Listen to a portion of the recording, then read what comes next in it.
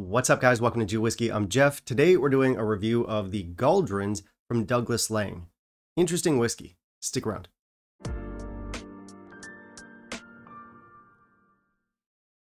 Okay, we're looking at the Gauldrons today. This is from Douglas Laing. This is a blended malt. It's part of their remarkable regional malt series.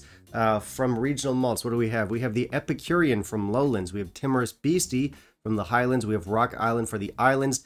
Big Pete for Isla, Scallywag for Speyside, and our Gauldrons here is for Campbeltown. Now, Campbeltown being an extremely small region, we do have a reasonably good idea where this comes from. I would imagine the vast majority of the whiskey in this blend is from Glen Scotia, maybe a touch of Springbank in there as well, and maybe possibly some Kilkerran as well. I don't know. Either way, it should be good stuff. Campbeltown whiskey is the bee's knees. It's the cat's meow. It's the dog's bollocks, which is a new expression for me. I had to look that one up. Fortunately for me, I don't think that's an expression I'm allowed to use. I'm pretty sure saying the word bollocks with my accent is illegal. Also stuff like wanker and bugger. There's a few. It's very unnatural. Anyway, the bottle I've got here is batch 3. They've put out, I think, 6 so far. So this bottle is old. It's from way back in 2018. And I always hate doing that. I hate reviewing bottles that are that old. It just means my review's kind of out of date, but shrug. I suppose batch 3 is just gonna have to do. Now, this bottle here is the standard bottling because they have a few out there. They have some like limited edition cask strength releases. There's a sherry cask release, probably others, but we're just dealing with the normal stuff today. Now, the Gauldrons bottling itself, as well as the broader series, the remarkable regional malts, they're usually pretty well received. These are whiskeys that take pride in being craft, so they're at least 46%. They're non-chill filtered, they're natural color, so they tend to be lauded by enthusiasts, even by me. I've been known to give a laud or two. I mean, I don't have a long history of lauding a lot of Langs, but I have lauded a Lang or two along the way. What else? Not much else to say, I think. Here is a picture of it on a rock. Very scenic. Very evocative. Aren't we a rugged and coastal little whiskey? Yeah, I'm done. Let's jump into our review. In the meantime, it's dumb. In the meantime, if you'll kindly leave a like down below, that would be greatly appreciated. As I said earlier, these whiskeys are always craft. This one comes in at 46.2%. It is, of course, non-chill filtered and natural color.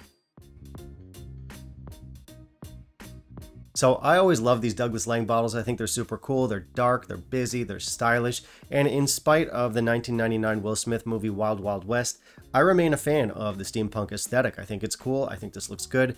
4.5 out of 5. This does mention that it's non-chill filtered and natural color. We get a blurb on the back. I think Gauldrons is a beach that transports us back in time. Something about spiders, Robert the Bruce, ghosts of long lost distilleries. That's fine. We do get tasting notes there. The bottle looks cool. On the nose, this is very coastal. We get some mineral notes in here. We get some sharp fruity notes like peach, but it's a very screechy note, if that makes sense.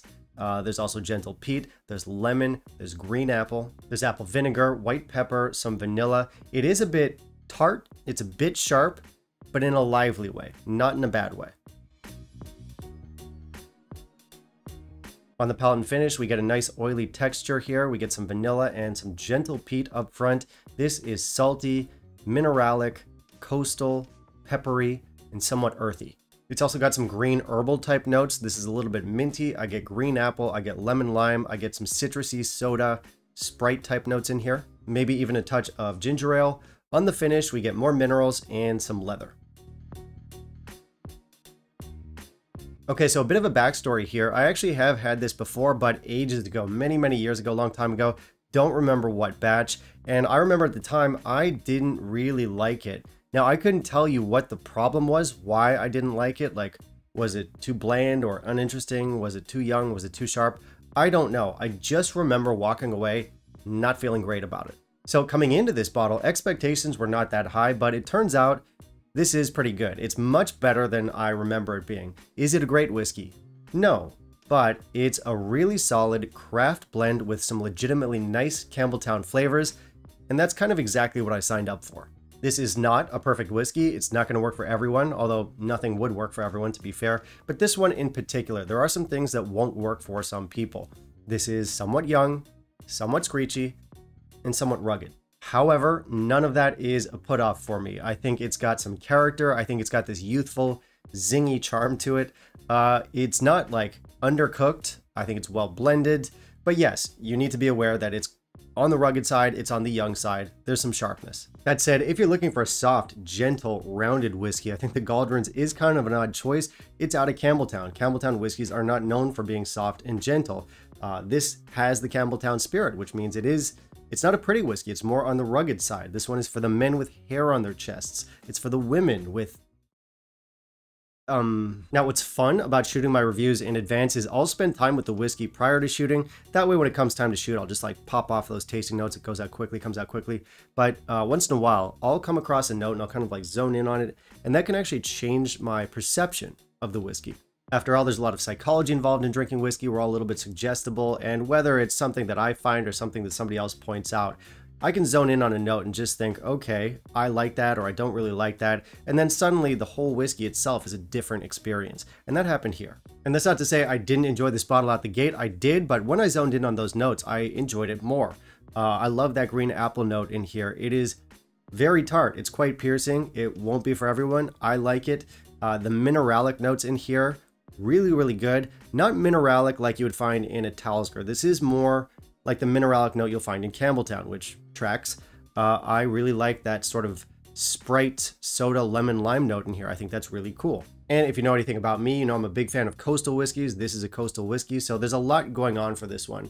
One thing to remember though is that this is not a mature or complex or very sophisticated whiskey. It is a bit of a straight shooter, and depending on whether you get along with the character, that's going to decide whether or not you enjoy it.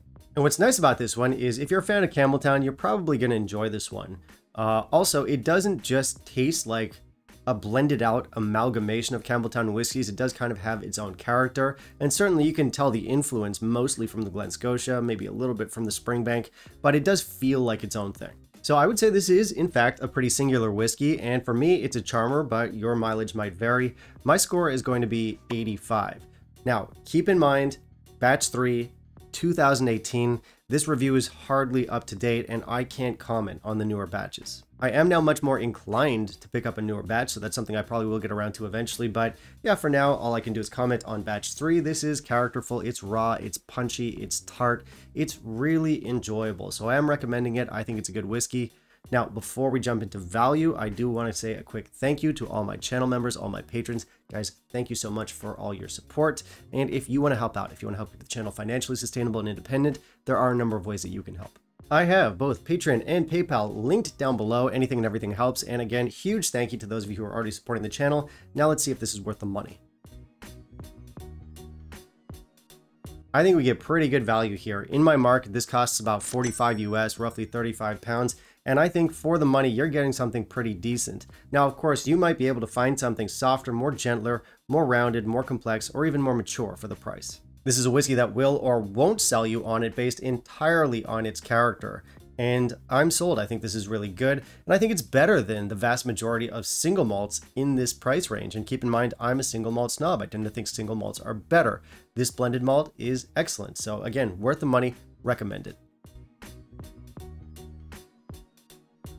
Okay, that's going to be it for me today, guys. Thank you very much for watching. And of course, I want to hear from you. So have you tried our Gauldrons blended malt from Douglas Laing? What did you think about it? Which batch did you have? If you follow the batches at all, has there been any difference or any changes over the years that I need to know about? Let me know all of that down below. Also down below, you can let me know what you want to see me review down the line, and I will keep that in mind for my upcoming videos. Bye, guys.